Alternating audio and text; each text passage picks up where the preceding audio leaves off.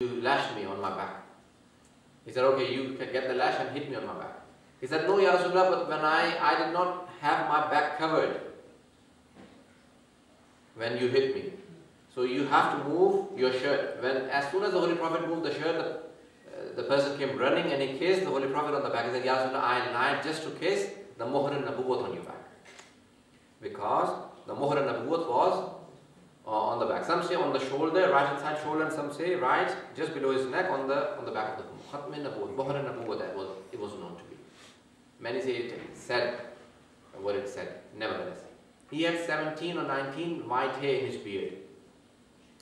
And the Holy Prophet, amongst all the people, would look different. His face would glow in such a way that people could tell that this must be the Holy Prophet.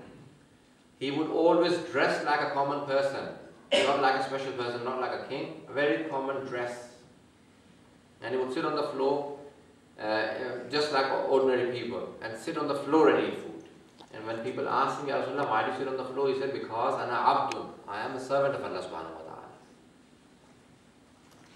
And a servant should sit on the floor and eat. And the Imams have said that sitting on the floor takes away pride. It is a cure for takabbur. You should sit on the floor and eat.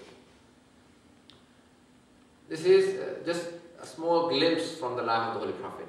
The Bible itself mentions the Holy Prophet as paraclitis or paraclitis.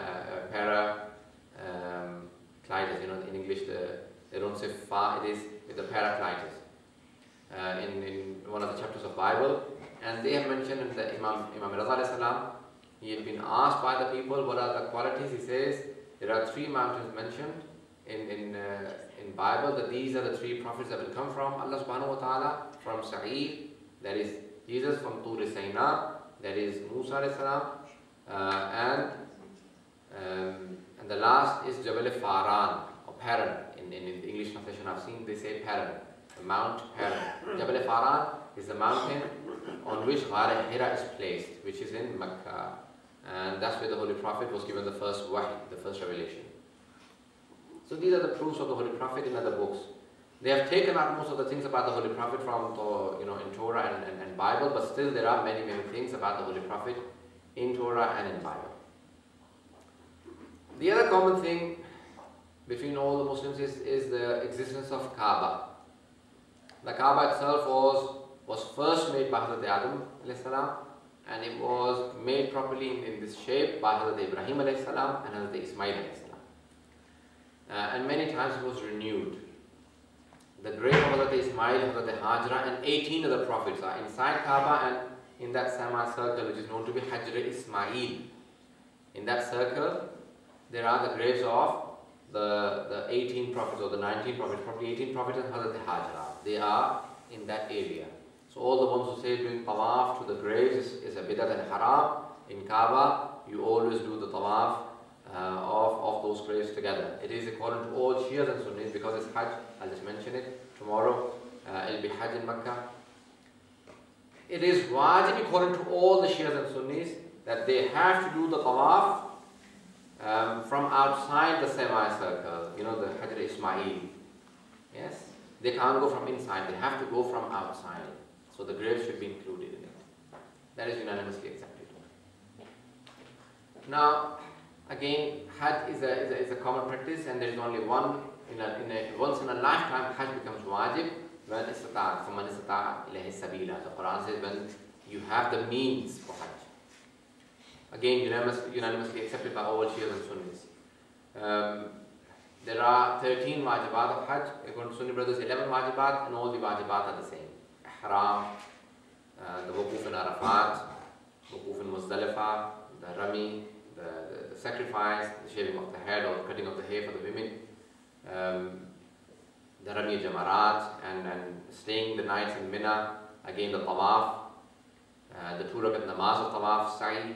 These are all the obligations which are common. I want to be mentioning some of the things that people make up about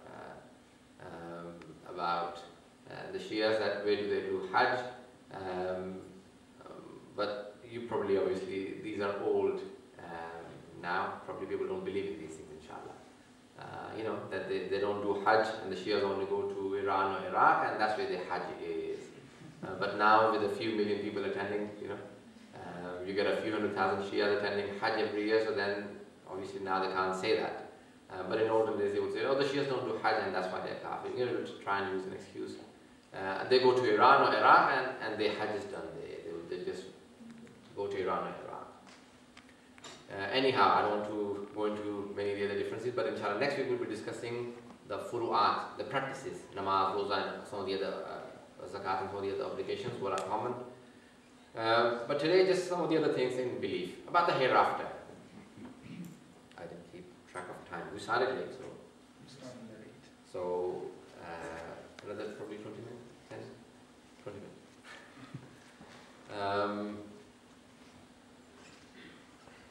Qiyamah, the day of judgment. We all believe that the day of judgment we'll all be resurrected. We all have barzakh.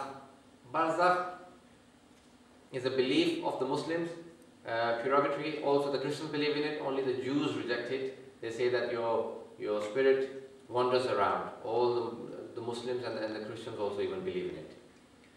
The Holy Prophet has said your grave can become a garden from the gardens of paradise, and it can become a hole from the holes of the hellfire, the grave itself.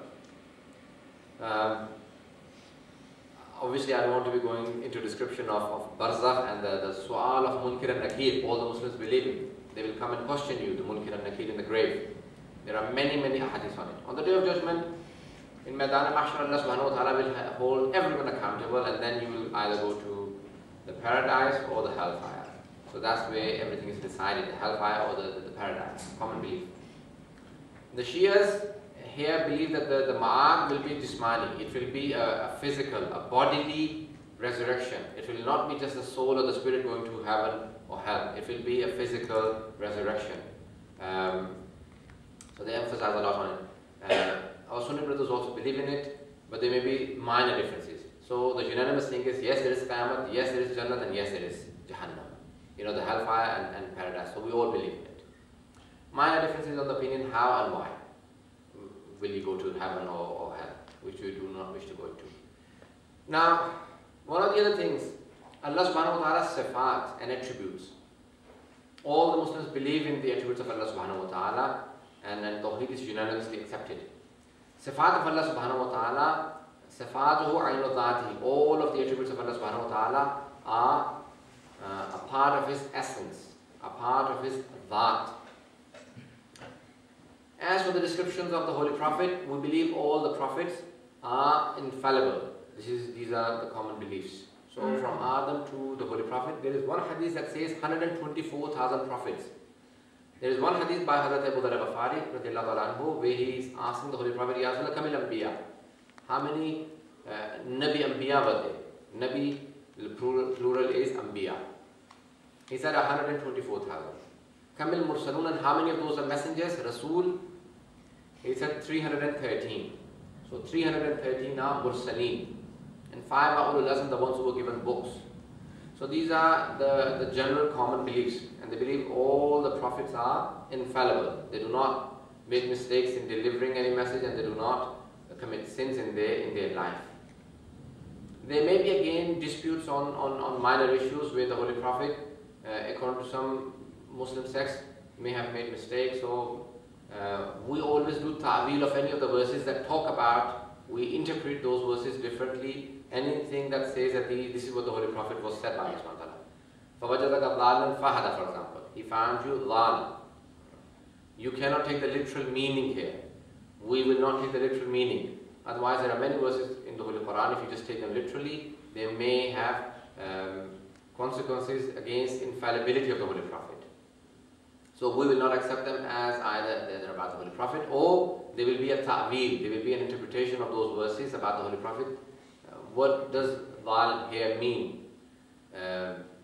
Not necessarily that he was astray and Allah guided him. فَوَجَدَكَ ضَالًا فَهَدَى in Surah Al-Haq, for example. That he found you astray and he guided you. No, we say that he was never astray, and the guidance here means something else. Probably he was not known to the people and his name was guided to become famous. Anyway,